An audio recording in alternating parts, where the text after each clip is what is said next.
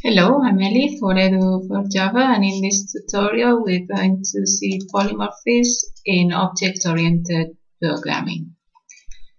We have a definition here in the page. Polymorphism is the ability of an object to take on many forms. The most common use of polymorphism occurs when a parent class reference is used to refer to a child class object. Any Java object that can pass more than one is-a test is considered to be polymorphic. As you know, in Java, all Java objects are polymorphic since any object will pass the is-a test for their own type and for the class object. It is important to know that the only possible way to access an object is through a reference variable. A reference variable can be only one type. Once declared, the type of a reference variable cannot be changed. Okay, there's a lot of definitions for polymorphism. This is the one I like best. You can read it carefully because it's difficult to understand the concept. Let's take a look at an example to try to understand it. In Eclipse, we create a new Java project. We call it Polymorphism, and we create a new class called A,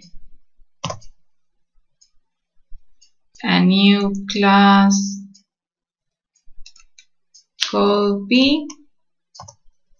We want A to look as B, so we have to make A extend from B. In B, we are going to write a method print that we have here in the page. To make it quicker,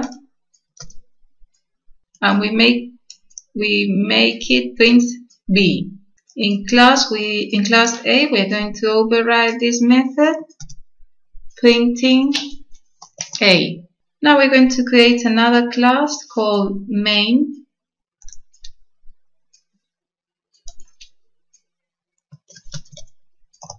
This class main uses A and B.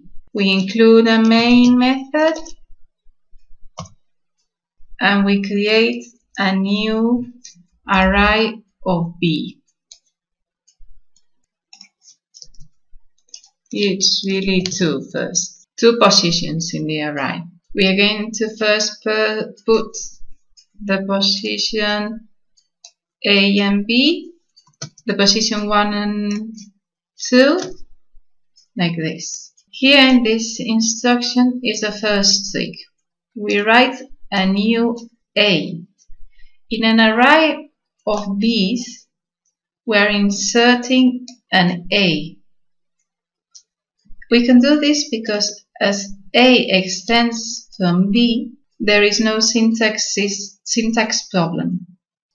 Okay, now we're going to create a new method, naive printer, which is going to be in charge of the printing of the B's. This method here.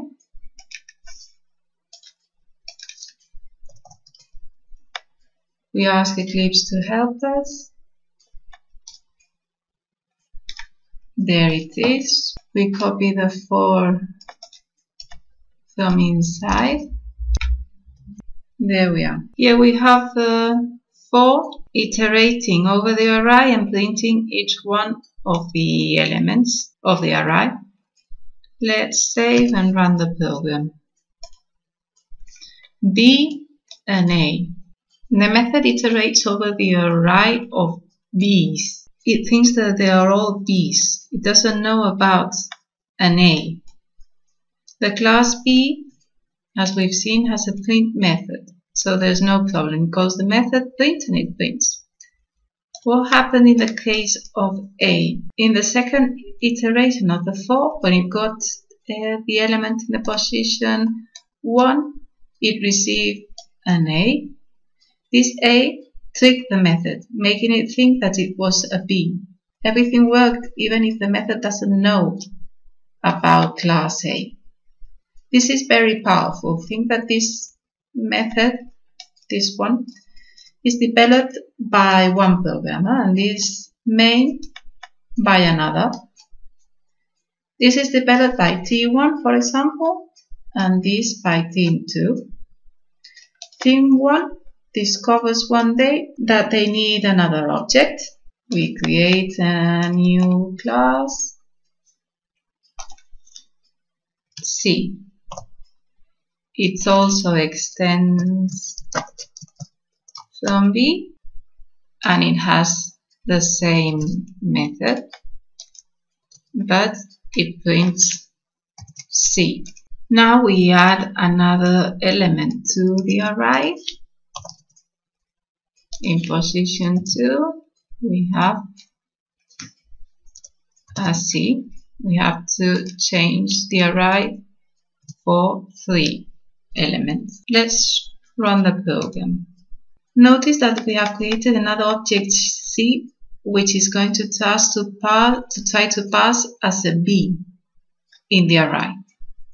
The method naive printer doesn't know about the new class C. It only knows about class B. When we take a look at patterns or design of applications, we're going to see that this is very powerful. If, for example, Team 1, which developed this, wants to make a change in its code, Team 2 doesn't even have to know. Team 2 doesn't have to do anything. It doesn't have to develop anything, and this is very important.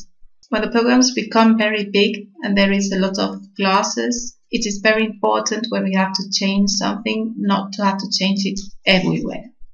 Polymorphism is a very powerful tool to avoid this. Polymorphism might be the most powerful tool in object-oriented programming. Okay, this is all for this tutorial. See you in the next one. Bye.